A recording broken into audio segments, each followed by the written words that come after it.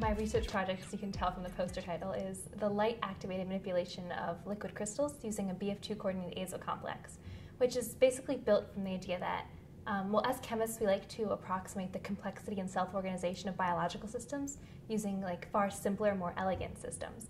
And one method of control, of such control, is using a molecular switch, which is essentially a molecule that possesses two stable states. It's bistable, and can be toggled between those two states using irradiation, in this case light, coordination of metal, changes in pH, or electrochemical potential. The question for me as a chemist was to see how I could take this molecular switching event and propagate it to the mesoscopic and then macroscopic level. What I used essentially was a liquid crystal system. I took advantage of cholesteric liquid crystals, or chiral nematics, which essentially are capable of selectively reflecting light, and the color of the light they reflect is dependent on the pitch, which is in turn dependent on the molecule that's inside the liquid crystal, and that modulates the pitch of it. And so if you take a molecule like a molecular switch and you dope it in liquid crystal, and it's capable of changing from one state to another, you're essentially changing the color of the liquid crystal, and therefore having a macroscopic event from this molecular switching event.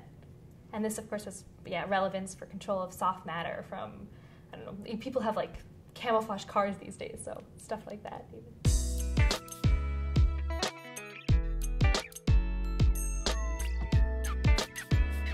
Professor Aprahamian was my advisor, and I was afraid that I wasn't going to put enough time into research, so I chose him to be my advisor because I'd heard around the word on the street is that he's really scary, and he ended up being one of the nicest, funniest people in the chem department. So working with him was always, a joy. He always managed to inspire us to work a little harder. And my project was, I pulled bits from the work that everybody in the lab group was doing.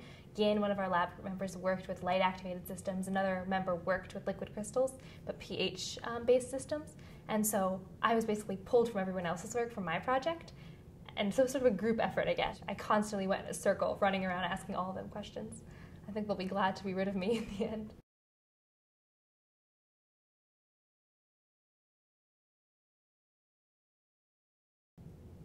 I guess the nature of research itself, in that in the classroom, I've always found that when I don't understand something in chemistry or even in classics, if I work hard, I'm capable of figuring it out and making it work on paper. And so doing research, that just doesn't happen. I could put hours in and nothing would work, and then something I would do in 5 minutes would magically work. And I found that very uncomfortable, that I wasn't able to control my results. One of my professors phrased it, one in the classics department actually phrased it as living on the edge of knowledge. You don't know what's going to happen next or how it's going to happen. You're sort of charting the unknown, and for me, that uncertainty still is a little bit uncomfortable. Yeah. So translating, I guess, from the classroom to research and where you go from there.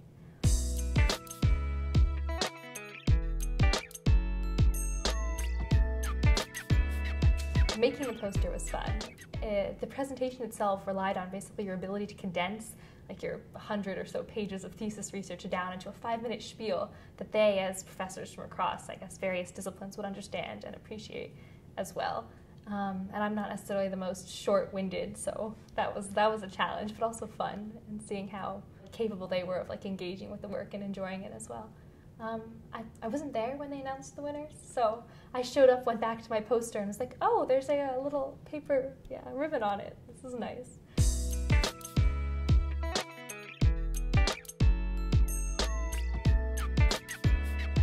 People always say that you shouldn't do research or write a thesis unless you love what you're doing and know what it's going to be and can commit to that.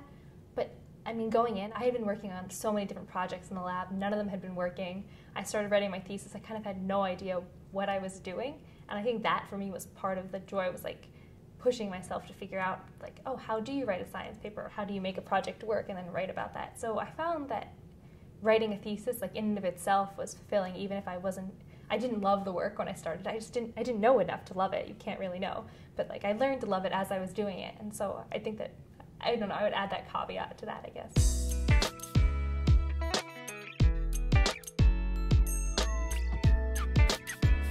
I'll be in England next year getting a master's in chemistry at the University of Cambridge, and then, while applying to MD PhD programs here in the States.